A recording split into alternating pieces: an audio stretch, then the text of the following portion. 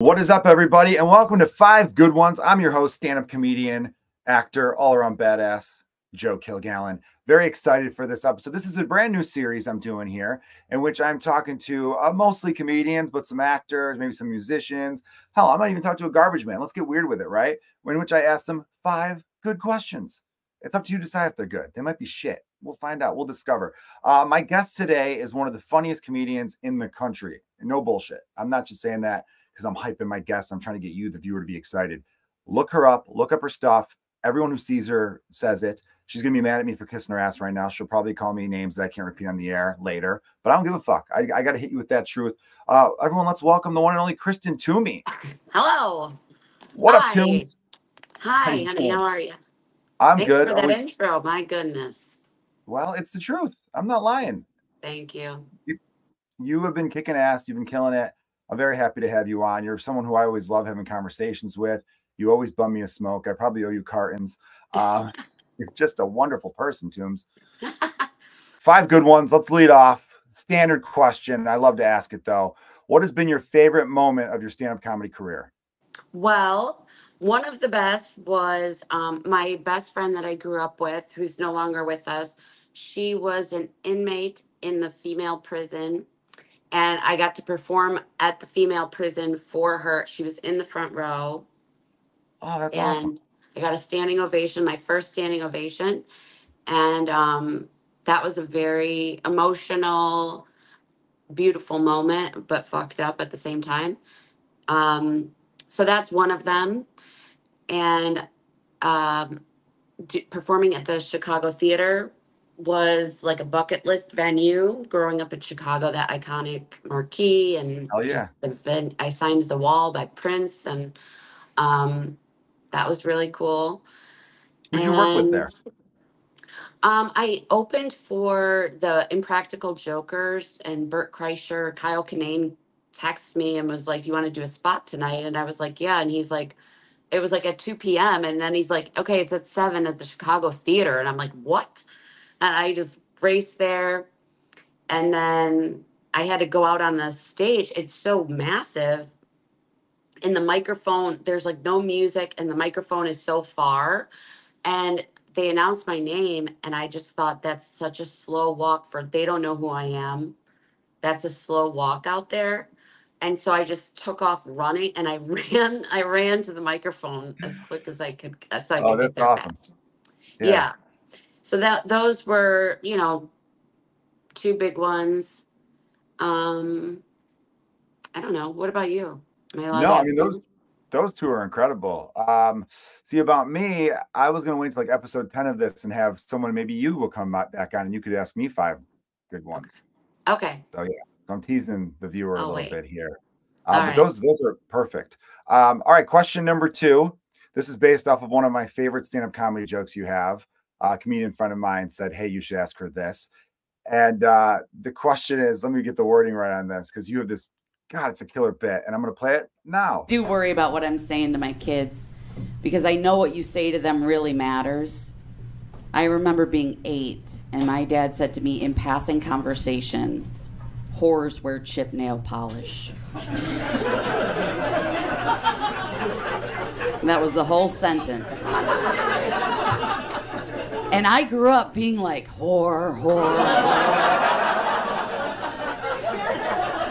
He doesn't even remember saying it. I think about it every day. I was driving the other day and I looked down and it was chipped, and I was like, I gotta get home. I'm just gonna start sucking a dick right now if I don't get home. It's the first dick I see, I'm gonna suck that dick. I was playing with it. I was like, you dirty bitch. You put your gloves on. Out here embarrassing your family. Your dad said chip nails are for whores. Like whores have chip nails. Yeah. Since I've heard that joke, anytime I've seen a woman with chip nails, I think about that joke and I think probably a whore. Not really though. But then I have a comedian friend who I'm you probably know too, really funny comedian in Chicago, up and coming comedian, Kaylee Horton. I was doing a show with her not that long ago, and she was like, "Oh no, Kristen Toomey's dad's gonna think I'm a whore." Hysterical. So what are other ways in which one can spot a whore?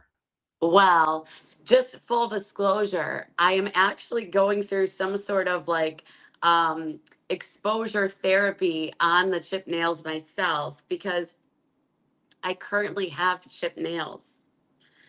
Good thing And you're inside. it's driving me kind of nuts, but I'm letting it happen. I'm embracing it and I'm working through that. But what else makes a woman a whore or look to be like slutty or Yeah, basically. I don't know. I just wanted to share that awesome well, joke. okay, my dad has another one that stuck with me that I don't say in the joke, but it's walking and smoking at the same time. That makes you a whore, walking and smoking. If you walk and smoke at the same time, like you can't walk down the street and smoke. You have to stop and smoke if you're gonna smoke. Well, because they're kind of like a whore on the go then. Right. They're on their way to another John, you know. So that's This maybe something, walking and smoking. Um, I guess that would apply to vaping as well. And then another whorish thing people look, I guess an old school one is if you have a tear in your tights, in your pantyhose, your are running tights your are ripped. stockings. Mm. That was a big one back in the day. How come people don't call them nylons anymore? I remember when I was a kid, they referred to them as nylons. Like, oh, a woman's wearing nylons. And I don't hear that anymore. Yeah, you're right. I think Spanx kind of took over as being like, um, that. I don't know. I don't like when women call them tights. Tights? I don't like that because it's like what a little girl would wear tights. So when a grown woman says tights, it makes me go, no. I say tights. But imagine a man being like, hey, let me take off your tights. You'd be like, gross, dude. Yeah. Talk like that. What's wrong with you? I'd probably be like that anyways, but yeah. I'm a woman's fashion expert is my point. Yeah, I don't know what you should call them. What should you call them if you don't call them tights? Nylons? I like pantyhose. Pantyhose has some You say kind nylons, of like, you sound 65 years old. I do. You sound old with nylons. Tights sounds too young. So I think I'm going to go with pantyhose. You got to run in your pantyhose. Pantyhose? It's fun. Say it without smiling. I bet you can't. I don't like panty. Oh, so you don't like when people call women's underwear panties? No. Yeah, I guess I can see that. So you just call them underwear, or do you call them underwear? Underwear. Underwear. Underoos. Right. This next question is coming from a viewer. So if you're watching right now, feel free to submit some questions that you might have for different people. Must be a fan of yours because they know a little bit of your backstory. The question is, what famous person or historical figure you'd break your sobriety for? Like, who would you break your sobriety for? Like, where you're like, you know what? I got to get drunk with this person. And that is from Harry Nuts McGee from Pittsburgh. Son of a bitch, I got duped. Anyhow, so you could. Who would I break my sobriety for? Well, it would have to be Jesus Christ, honestly. I wouldn't do it for any celebrity or anything. I feel like, you know what? Or maybe somebody that I really don't like because I feel like you've been around drunk me. It's not fun. And I wouldn't want to be drunk in front of somebody that I admire ever. That's a great answer. And that's something that I hope people who, don't quite get how addiction could be, that opens their eyes a little bit. Like, if someone you admire, you would never want them to see you drunk. Right. Jesus is kind of fun one though, right? Well, he's going to love me anyway. He's going to forgive you anyway. Right. So you can say all the bad things and he's going to forgive you, right? And it's cheap because he's got the wine on the ready. Right. So that's good to know. Yeah. I will say this, Kristen, you were around me drunk once and I enjoyed your company. I'm not saying I want you to drink anymore. I'm so happy I'm so proud of you and so happy for you. But I'm bringing this up for the sake that I think it might make you laugh because I don't think you remember it. It might have been the only time you were ever drunk around me, but you were telling me that I need to wear a backwards hat more. I stand by that, actually. I think that you look very good in a backwards hat and it suits your vibe. It youngs you up a little bit. Maybe I'll do that. Maybe I'll rock a backwards hat again. I've been going through some hats and I can especially on stage, try it. I did, I had a moment or two I was wearing once because I think I had it on. And I remember you just being like, only wear a backwards hat. And I was just like, all the time? You're like, always. Yeah. And you were very adamant. So I remember being like, I think I should listen to her. Toomey, Yeah. Well, you didn't. Okay. Question number 4. This might take a little time. This is a good question, though. I feel like a lot of people have probably thought about it at some point randomly in their lives. What would be your last meal? Well, since it's my last meal, that means I could eat gluten again and dairy and all the things and sugar and all the things I don't eat anymore. So I would probably get a loaf of sourdough bread, um, and then an Italian beef from Portillo's, but not Portillo's now. Portillo's like 10 years ago before it changed, with extra jardiniere, a side of sport peppers, a side of pickle spears, a large fry, a Coke, and then I would have chocolate cake. Chocolate cake. Are you dipping those fries in some nacho cheese? No. Oh, I like the cheese fries there. They're really I don't good. like the cheese. Okay. I don't like the cheese on the fries. I like it in, if I'd use anything on the fries, it would be open pit mixed with hot sauce, like a spicy barbecue sauce. Dipping your fries in barbecue sauce is so underrated. Yeah. I mean, I'll do it. The McDonald's barbecue sauce is good for this, but yeah, barbecue sauce and French fries, very underrated. Yeah. And I like a spicy barbecue sauce. Another question that when I talked to some people that I told them I was going to interview you for this podcast, they were curious about, and it kind of applies to me too, but I really want you to answer. I do enough talking. All right. Question number 5, 5 good ones. Final question. How do you handle the responsibilities of parenthood while being a stand-up comedian, and how does that influence your comedy? Well, nowadays, thankfully, my kids are pretty, I mean, they're going to be 20 and 16, so they're older, you know what I mean? So the day to day, I'm not putting their shoes on 10 times while they're kicking them off anymore. I'm not doing, their homework. I am keeping track of the homework on the app and making sure that gets done. But really, there's a lot less to do now. But when I was younger, and they were young, that was really a challenge. It's a lot. It's a lot to stay home with young children. You don't get any time alone. You have to wait till they go to bed. I remember I would be with them and I would see my husband pull in the driveway and I would think, oh, thank God. It's like the cavalry has arrived, like just someone and then I would be able to go and do a show. And that was a um, great time, It's in like my your life. release, your reward. I Yeah. had something similar. It was really hard during the pandemic because before the pandemic, there was no comedy going on. So I had the same thing. When my wife's car would pull up, I'm like, yes, I've got help has arrived. A little bit of stress is taken off of me. And then I'd go out and do a show. And then you get to be an adult. You get to be the other half of you, right? As a person, Yeah. not just a mom and not just a dad in my case. So when that was gone during the pandemic, that's when my mental health was really suffering. You know what I mean? The first wave of it, it didn't really bother me as much because in my brain, I'm like, we're all grounded.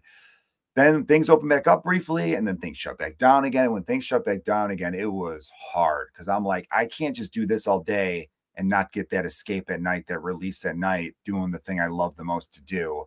Mhm. It's, it was like short circuiting my fucking head. It's going nuts. Yeah. And for me, I feel like back then I was definitely struggling with addiction as well as a self-medicating with that stress and all of that. So when I was able to get out of the house, it was like, you know, it was kind of me trying to be this mom that I thought I should be, and act this certain way. And then it was like really repressing all of my, even the way that I was raised, I was trying not to duplicate. So I was really just pushing a lot down. And then when I would go out at night, it would sort of just be like, you know, I'm like on stage, it was very like a lot of anger and a lot of, you know, rage at times. It was very intense. And I think that was just my only outlet, you know, when you only have a couple of hours a week or whatever it is to get your whole, to kind of balance out what you're doing during the day. I mean, it wasn't really healthy. And so I didn't really know, I wasn't very good at balancing things that, um, but also being 20 something and in my into my 30s, you know, all my friends, I was the first one to get married, I was the first one to have kids, and they're all doing that stuff now, and I'm like, my kids are growing up, you know, they're big. And so it's interesting. It's, you know, I'm glad that I had children when I did. At the time I thought, you know, this is, I'm young for this to be happening, but it really, you know, it's how everything happens how it's supposed to happen, I think, you know. Yeah, you know, I find myself agreeing with that more often than not. I really do. Yeah. And think about the benefits you have now because, you know, if you were, you know, not married and didn't have kids in your 20s, maybe there's a small part of you that thought, oh, I probably could have been a little bit further along. But then again, you might have gotten into more trouble, been more, you know, oh, I've got all the time in the world and not worked as hard. But then having a family, it kind of makes you understand how to prioritize your time. So you work smarter instead of just, you know, harder, but Mhm. harder and smarter. And now your kids are 20 and 16, they're independent. Yeah, of course, you're still there for them as a mom and everything like that. But now you could really do some things and you're better. And people like comedian, that's the best part about being a stand-up comedian to me. I mean, there's a lot of great parts, but our prime is like our 40s. I It's know. not 20s. Musicians do their best shit in their 20s, maybe early 30s. But I feel like all my favorite comedians, their best work, they put out like mid 40s, even mid 50s sometimes. We've got, because when we get more life experience, we get more cool shit to talk about Hmm. and we just become better. Well, and that's the thing. I feel like when you get success really young, no matter what field you're in, I think it kind of can stunt you as stunt your development as a human being. And you know, the good thing about like comedy, like you're saying, is we can do this into our, you know, 90s, honestly. So the more we grow as a person, the better we're going to become. If we stay stagnant, our act will be stagnant and it'll Yeah, suck. You know what I mean? 100%. So, yeah, Yeah, you got to keep growing, keep that, adapting. yes. I tell comedians to go live a life worth talking about. That's not even my Yeah. phrase. I mean, I've heard that's been passed down from way better comedians to me to hopefully the next wave and all that kind of good stuff. Well, Kristen Toomey, thank you so much for joining the podcast and answering I, 5 good ones. I hope you had fun. Let everyone know where they can see you. well, you can find me on Instagram, and I have shows around Chicago, but you should always watch the Comedians You Should Know page because I'm there probably every 6 weeks or so. It's the best show in Chicago and it's my favorite. And I feel like I can always try new stuff and be boldest in that room. So if you're gonna see me, you should see me in that room.